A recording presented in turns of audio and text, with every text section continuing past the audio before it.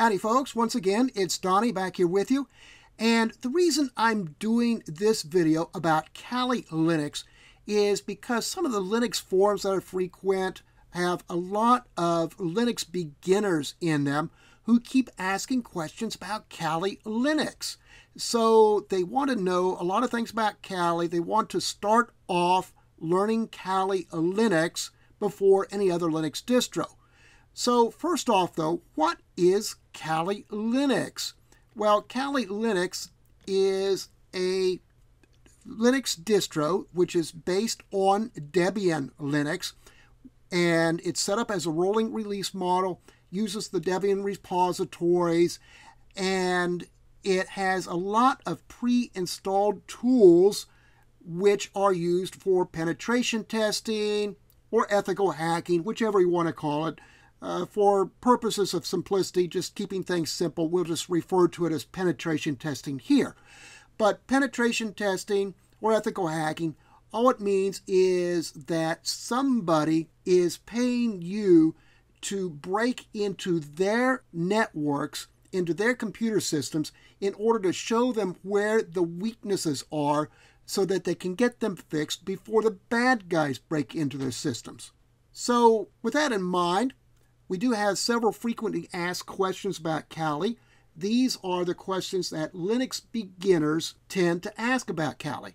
First off, is it hard to install? Well, no, not really. It just uses a slightly modified Debian installer. So if you can install Debian, you can install Kali.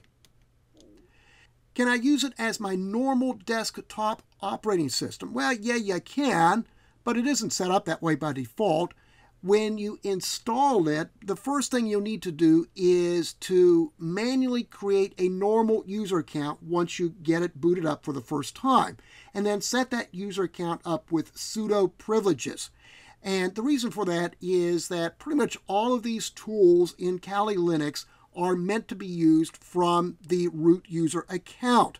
And so a lot of times if you log in as a normal user and then try to invoke some of these tools from the Kali menu, then they're not going to work. So you need to log out and log back in as the root user in order to get them to work. So for that reason, one of the changes that the Kali developers made to the Debian installer is that they deleted the part about creating a normal user account.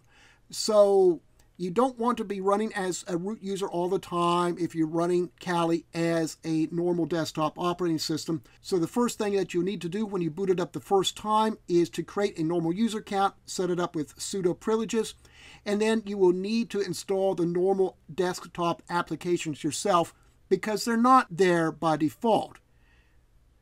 Do I want to use Kali as my main desktop operating system? Well, that depends.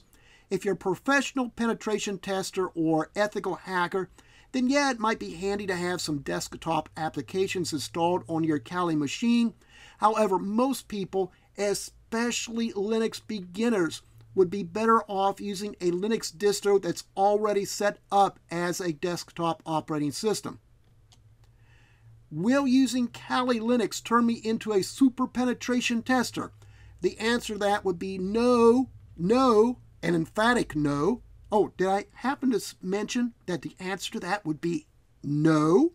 If you want to become a competent penetration tester or ethical hacker, you need to begin with a rather varied skill set.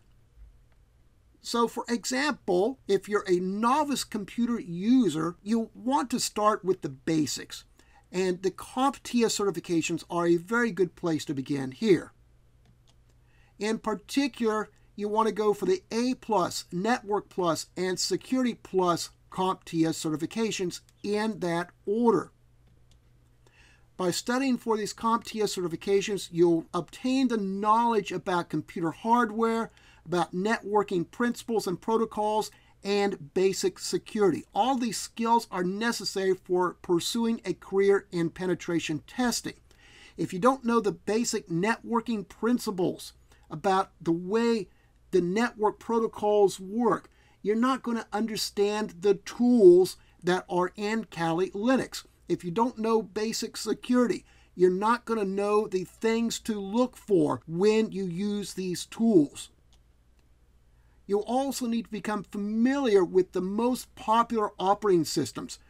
You'll need to know the file system structure, authentication mechanisms, the weaknesses, the strengths of all these different operating systems.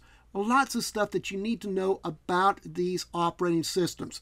And remember, your customers, when you perform penetration testing, you're not going to know ahead of time what operating systems they're going to have. So, they could have Windows servers, they could have Linux servers, whatever, right?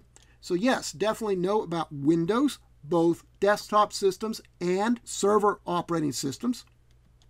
You want to know about Linux, BSD, Unix.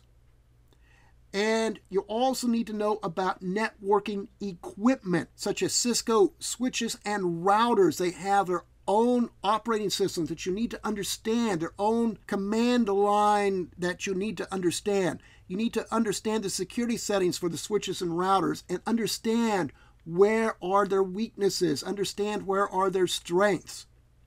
So you see, there's quite a bit that you need to master before you can become an effective penetration tester.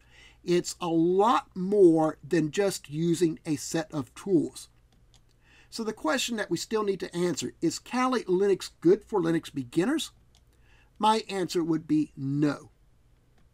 Your best bet would be to start out with a normal Linux distro. Which distro you choose would depend upon your own tastes and your own needs. So there are lots of different desktop environments out there with these Linux distros. So some of them you might like better than others. And then also there's the possibility maybe you want to learn server administration. So that would affect your choices as well. So that's all for now. I thank you for watching. If you liked the video, please be sure to hit like and also be sure to subscribe to my channel.